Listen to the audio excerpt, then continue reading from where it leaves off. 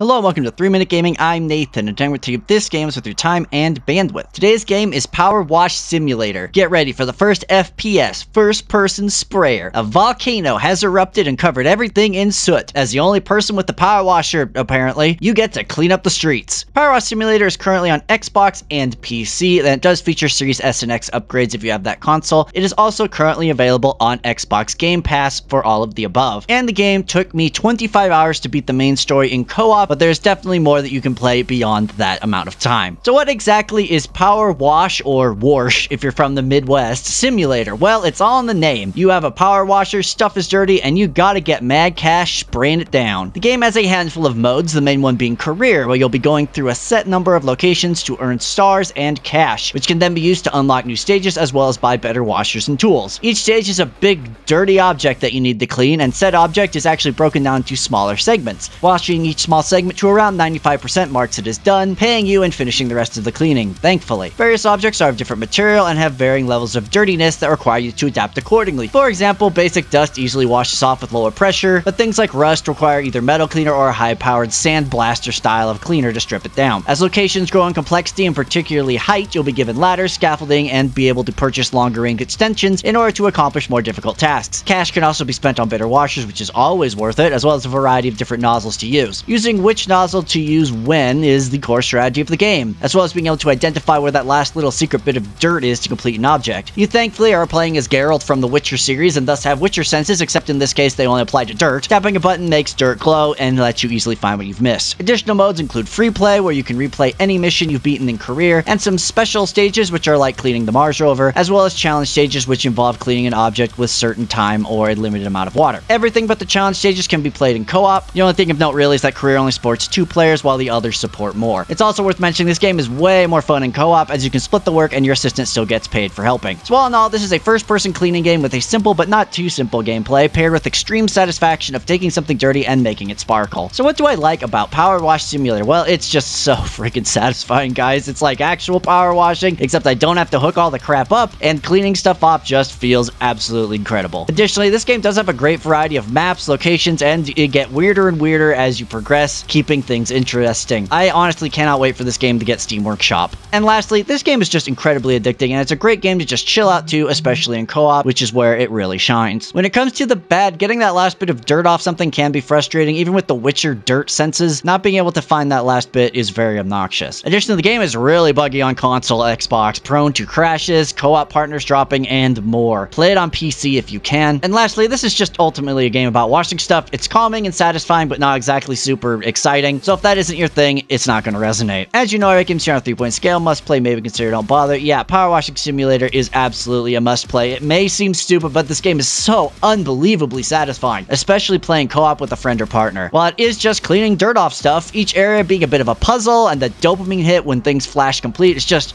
oh, it's so good. Paired with some great maps, solid controls, and a really engaging upgrade system, you really should be out there washing. Or washing. I'm trying to be accommodating on this channel. That's all I have for you today. Thank you so much for washing. What do you think of Power Wash Simulator? Have you played it? Do you love it? Do you hate it? Do you have a real power washer? I do, and I use it less than the one in this game. My deck is a nightmare, and it's going to remain that way. Let me know in the comments, but regardless, make sure you go out there and enjoy Power Wash Simulator.